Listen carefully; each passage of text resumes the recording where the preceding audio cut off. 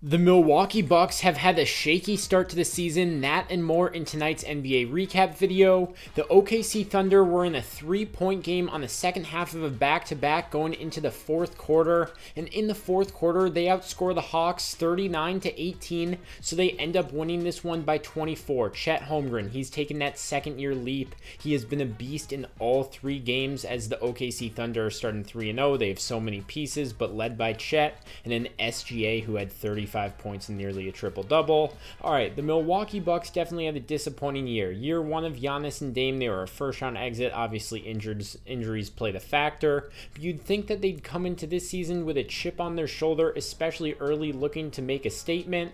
Game one, they won against a 76ers team in Philly with no Paul George and no Joel Embiid, and then they have their home opener. They're 10-point favorites to the Chicago Bulls, who are projected to be a lottery team, a higher-end lottery team as well, because they're not going to be that good this year, and they lose by them. They allow 133 points. Then they face the Brooklyn Nets, who are kind of neck and neck with the Washington Wizards on who has the odds to have the worst record in the league, and they lose that game as they were about double-digit favorites tonight as well, so a tough start to the season for the Bucks. The Pacers are also off to a slower start than maybe they would hoped given the circumstances of their games. Tyrese Halliburton hit a circus shot to send this game into overtime, but then Tyrese Maxey, he has been maybe not shooting the most efficient without Paul George and Joel Embiid, but it was only a matter of time before he caught fire. They were 0-2. You could tell they were desperate in this game, and when it got to OT, it was all Maxey. He had 45 points in the win. So the Pacers,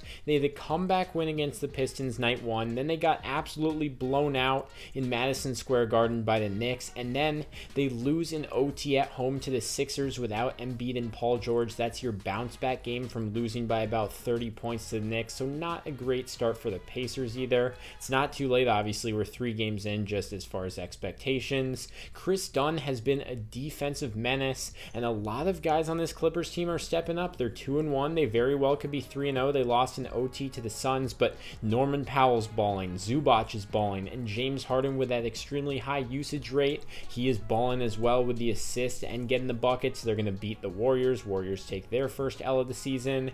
The Pelicans and Trailblazers played each other in Portland 2 nights in a row. Brandon Ingram hit a game winner a couple nights ago, and now the Trailblazers are going to come back. They're going to respond. They're going to win by 20 plus. Zion Williamson coming into the season with an illness. He's still not 100% himself yet. He's not clicking yet. That's the best from tonight's action.